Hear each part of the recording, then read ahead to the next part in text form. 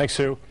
Turning now to Decision 2010 and the race for governor. Just 15 days to go until you cast your vote, and both candidates are crisscrossing the state trying to win that vote.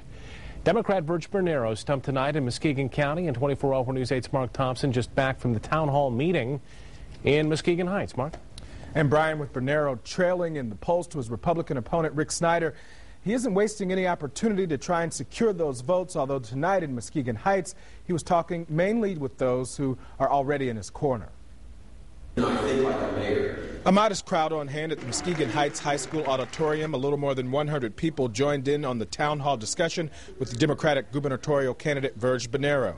This man cared enough about our small little town to come here and meet with us and give us his ideas on how he wanted to make Michigan a better state. No surprise, the Lansing mayor highlighting not only his record but his plan for creating jobs. The Main Street agenda, as he calls it, focusing on capital investments for communities and tax incentives for businesses. We have an economic plan that makes sense. It's solid. My opponent, his plan is pretty weak, pretty thin gruel. But there were also questions asked that Bernero admits he hadn't heard before. People wanted to know how he planned to reform the state's criminal justice and correction system.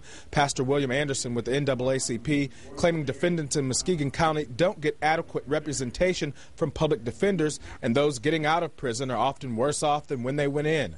Part of Bernero's solution, fixing the problem at its source, early education.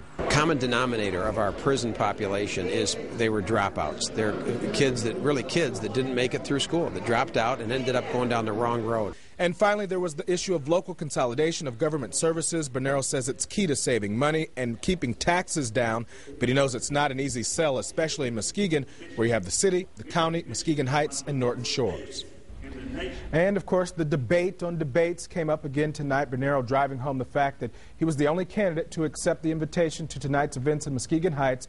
Rick Snyder will be at the Wealthy Theater in Grand Rapids tomorrow night at 5 o'clock. We'll be there to cover that event, and we'll bring you what he has to say both on air and online. Susie? All right, Mark, thanks. We have some interesting and good numbers to share with you. More of you are registered for this election to vote than for the last gubernatorial race. The Secretary of State's office says 95.5% of potential voters are registered for the November 2nd election. That adds up to 7.28 million voters compared to 7.18 million in 2006.